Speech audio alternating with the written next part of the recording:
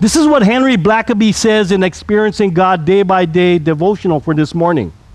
If you are sensitive to what God is doing around you, He will clearly speak through you through His activities. You will know that God is at work because of what you will see around you.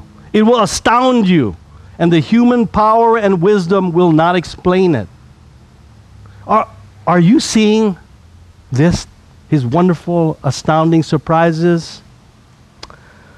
Or could you have, like so many, boxed God in? Maybe it wasn't your fault. Maybe you got hit by one too many difficulties, and the theology of God that you were taught by some very well-meaning people about how God should work. That really there's not going to be a whole lot of fancy-pantsy things. No demon possession unless the Oakland Raiders get the ball. I mean, if when they lose the football. But God, He'll exactly how it works. You just work really hard. You suffer really hard. There'll be some blessings, but don't worry, it'll all be in heaven. Oh, but that's like living the Christian life in safe mode. Minimal expectations, minimal performance, and not knowing that God is working around you to astound you. It's sort of like this guy. He opens up the Sunday paper and he sees talking dog for sale. And so he says, I'll bite. So he calls the number and the guy answers, yes, this is Pastor so-and-so. Oh, Pastor, are you selling the talking dog? He goes, yes, just come on over. So he goes over to the pastor's house, knocks on the door, and the pastor said, well, I'm sure you want to get the dog. It's $150, but I'm sure you want to hear the dog talk. So he goes, yeah, sure. So the dog runs right between his legs and says, hi, I'm Ralph the talking dog.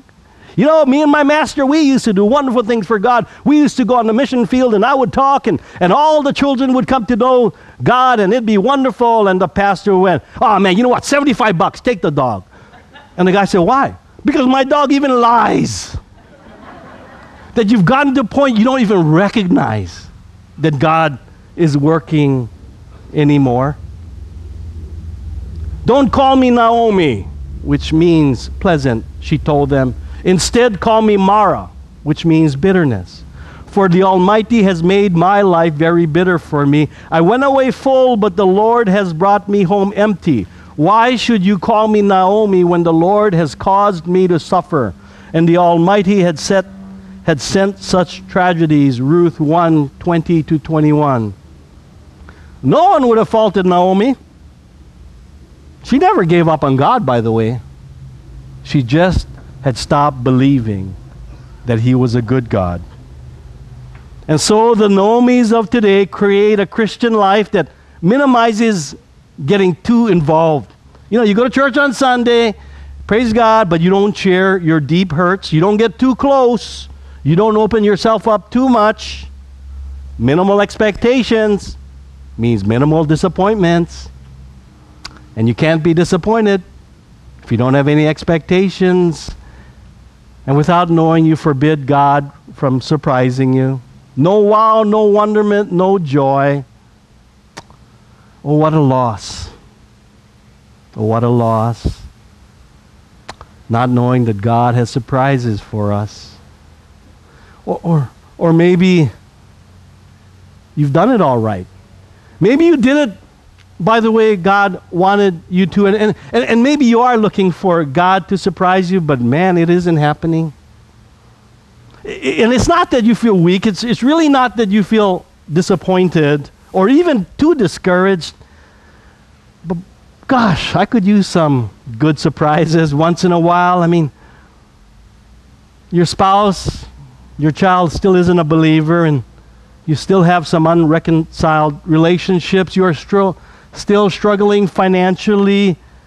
While your friends get cost of living raises, your living just rises. I mean, you're kind of happy for them that they go to Vegas and get something. But wouldn't it be nice if Galatians 6:9 So don't get tired of doing what is good. Don't get discouraged and give up, for we will reap a harvest of blessing at the appropriate time. Pastor Lavetti, one of the Fijian pastors some of you have heard about and met. His church was comfortable. It had gotten to a comfortable size. And yeah, I would say, Lavetti was out doing some mission work, and the church people were praying and all that. But they got in deep trouble when their major donors, their major tithers lost their jobs or had to move. And the church truly was at a very crucial point whether they were going to survive. And so they did the only thing that at that point desperate Christians would do. They fasted and they prayed, and they fasted and they prayed, and they fasted and they prayed months on end. And then something slowly seemed to happen. There are people from the community that just started to come to their churches, and I would share with you some of the awesome blessings, but let me share just one that his brother John shared with me. We went to the conference, and of course they were there, a handful of the people from Narere Baptist Church. But John was saying that, Hale, let me tell you something. A week ago, we didn't know if we could go. We didn't have enough money. Because, see, they were in Suva, and Nandi is 4.5 hours away. We didn't know if we could do it, Hale. So we continued to fast and pray because we believe God wanted us to be here at this conference. And as I was counting, or Asanada, his wife, was counting, this woman had written this large amount. And it kind of took their breath away.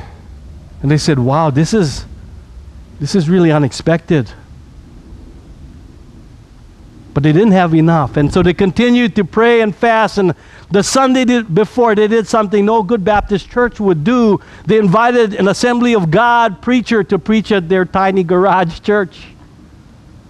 And right before the Assembly of God preacher ends his sermon, he says to them, I don't know why I have to do this, but I got to do this. He breaks out his checkbook and he writes a check which would be just enough to cover the conference fees and the bus ride to the conference.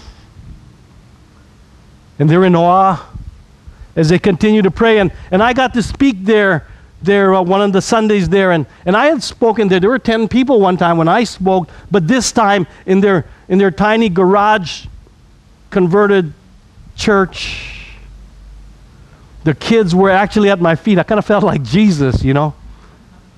And they were saying, I'm sorry, Hale, but many of our members aren't here. They're at the Hibiscus Festival. But as far as the garage could extend, you could see there were people there standing up.